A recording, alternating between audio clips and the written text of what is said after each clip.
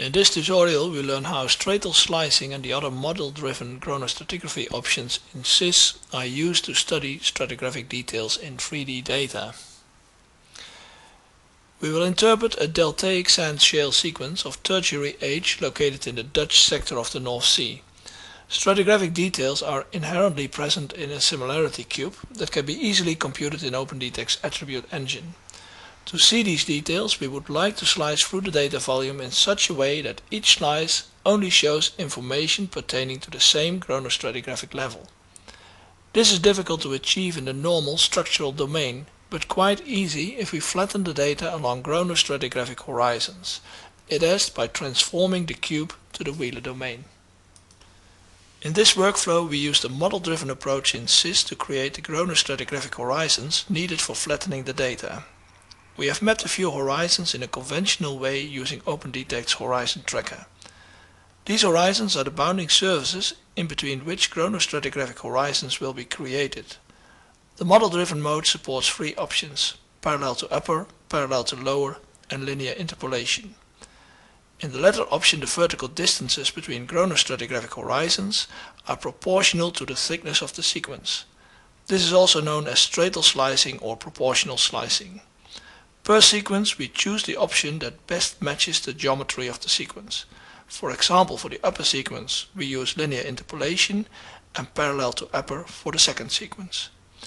Note that we can easily control the accuracy of the chrono-stratigraphy and subsequent flattening by introducing more conventionally mapped horizons as bounding surfaces. The chrono-stratigraphy for this sequence, constrained by 4 mapped horizons, looks like this.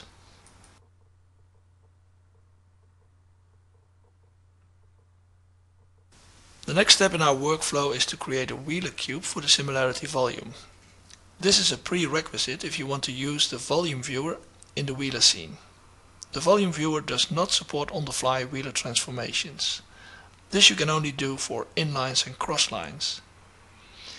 Here we loaded the entire Wheeler transformed similarity cube in the volume viewer. This allows us to movie-style time slice through the data volume. Remember that each time slice in the Wheeler domain corresponds to a horizon slice in the normal domain. As we slice through the data bottom upwards, the history of the depositional setting in geologic time is revealed. Quiet zones indicate low energy environments, such as in deep marine settings. Lots of discontinuous features are high energy environments, such as in shallow marine, coastal and fluvial settings. Initially we are dealing with a transgressive systems tract. Sedimentary structures are parallel to the paleo coastline, indicating reworking due to wave or tidal processes. As we continue to slice through geologic time, we recognize, amongst others, expulsion features created either by biogenic gas escape or dewatering, an incised valley with internal meandering channels and incised features sloping down into the incised valley. The feature is probably gas-filled, as evidenced by the strong amplitudes associated with it.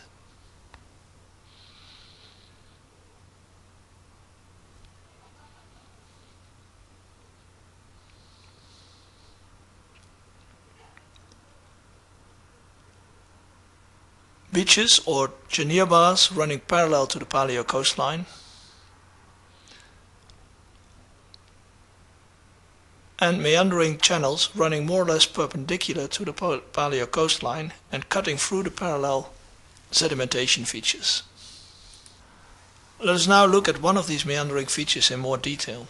We want to know how this feature looks on seismic in the normal domain. To find the feature in the normal domain, we move our cursor over the feature on the time slice in the Wheeler domain.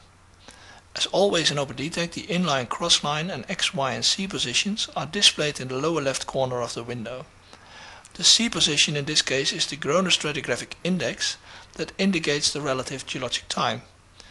With this information we can position an inline and a crossline in the normal domain, cutting through the feature. Next we use the chronostrat slider to find the chronostrat index at which the feature occurs.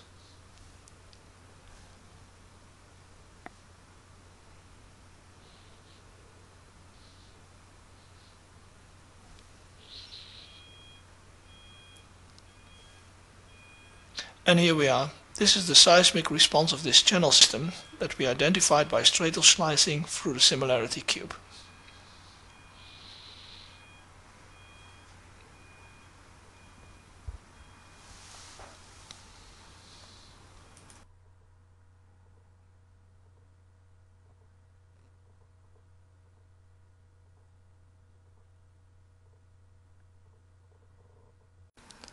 This concludes this tutorial on stratal slicing in SSIS.